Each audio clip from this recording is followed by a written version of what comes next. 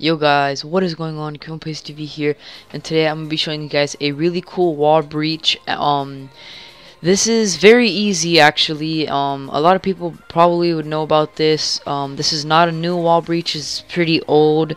That's why in the thumbnail it says old school wall breach. This is, like I said, not very new. But it is very easy.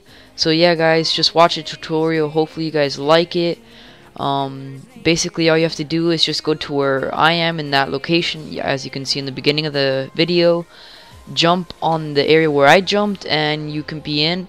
If I were you, when you jump, I would hold back on the thumbstick or the trigger or whatever you have playing with it, because you're gonna roll out if you don't go back. So just hold back with the thumbstick and then you'll be good.